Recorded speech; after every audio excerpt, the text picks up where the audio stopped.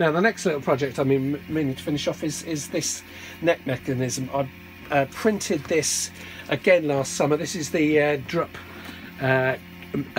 neck, which I'm not going to use on the head. I'll probably try it out on the head. I'm just going to see what it's like and just keep it as a standalone neck. But I've printed it and sort of started assembling it, and wandered off onto other little projects. So I thought I need to get this out of the way, because it's just sitting in a plastic bag full of bits at the moment. So I've got the servos for this. I've now got an EasyB controller unit, which I didn't have a spare one last time to control it.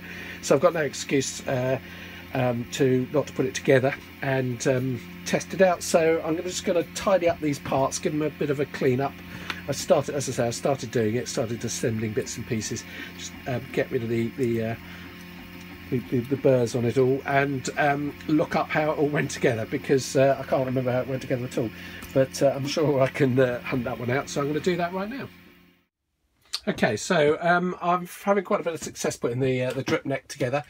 Once I'd worked out, once I'd found his website actually, and worked out how it all actually does go together. So this is what I've done so far.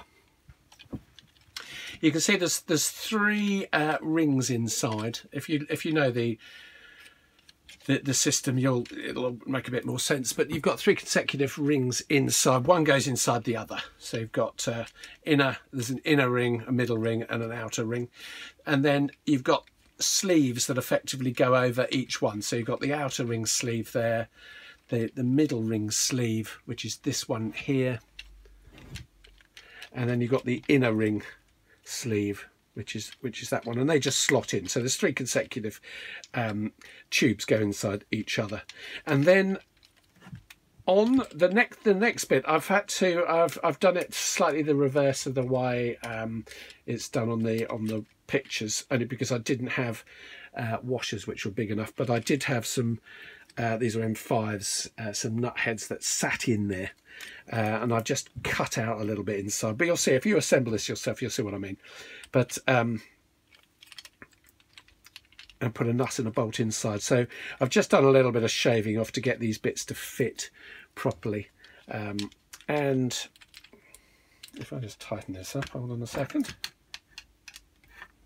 I've just got to put another couple of self-taps in there. But the way it'll work is, depending on which ring is being rotated underneath, it goes into various different positions. So that's the idea anyway. So you can see that will just rotate at different heights. There's the sort of that'll be a swivel. So the next section I've got to do is the base, which takes the servo motors and the various small little gearing and such like, and other bits and pieces which I haven't quite worked out how to go together. I've had the Dremel out and just trimming a few bits and pieces. I didn't actually have quite the right nuts and bolts for it, so I've managed to get it to go together with the bits I've got. So it's all assembling rather well actually. It's rather fun. So I will continue putting it together. Okay, so what I've done now is I've mounted the 3 servos on the base plate. I just eased these holes out by a couple of mil just to sink the self-taps into. I didn't split anything. I took them out by about 2-3 mil, I think it was, something like that anyway, just so these would sit in without shattering the plastic.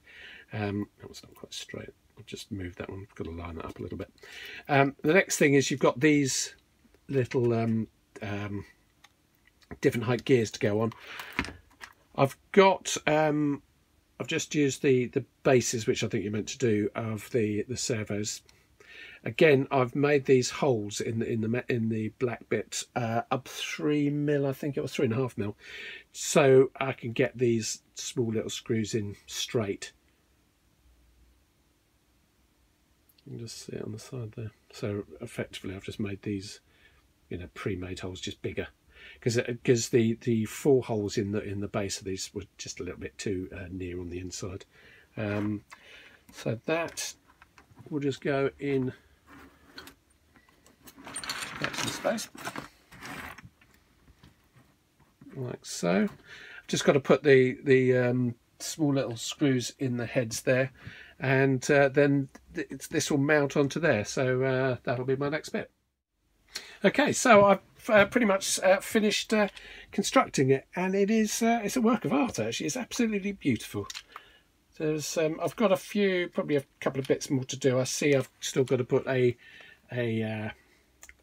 tightening screw in there just to tighten up that top piece and hold it all together, but I've got the just show you that. I took this one off just so I could slide it in. I found with that one in it was just a bit tricksy. Just got that's not quite straight in there, so I've just I haven't lined up these servos at all, so I'm going to take the whole thing apart and make sure they're all at 90 degrees, which I assume is probably the way. I don't know what they are at the moment, they're just straight out of the box. These are the Easy B sorry, these are the Easy B servos which I've been using recently, so they seem pretty good. But just so you can see, so there's 3 servos, these 3 different sized gears. It's just got to sit in there a little bit, so I've just got to straighten that one up. Each hitting a different gearing inside, and that is really nice. There's, I think, on the Drupp site there's some specific code for this, which I haven't looked up, but I have seen a comment on the EasyB web pages that they've got their own. There's some code rather than just writing it yourself, which I'll look at. So I'm not going to do anything coding with this at the moment, but this was just wanted to put this together. And as I said, I'm not going to straighten up these because I'm going to take these off and just set these to 90, and just got to give it a little bit more file down, but just get some of these rough edges off. But I think that's absolutely beautiful. I'm really pleased with that. Okay, so I was just looking at the drawings again, and I can actually mount this onto the head. As I say, it's only temporary at the moment, but I'll just show you how it would go on. I've re-drilled a hole, not that hole, but I put another hole further. Yeah, you can see that. Further in, which appears to be the way a couple of drawings have got it. It's a bit unclear, but it would just mean I can use this existing base and it would line up like that. Otherwise that would be too far forward and would start pulling. So that should, I've just drilled that out to I think it's 8mm or whatever. I'll get 8mm.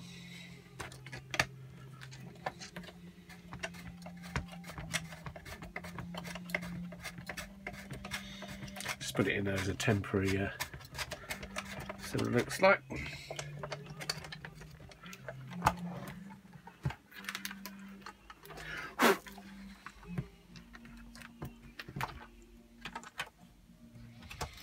And that is what it's going to. Nothing's tightened up at the moment, so I don't want to put too much pressure on that. It's going to take quite a bit of force. That's pulling up slightly, so I can see why that's got a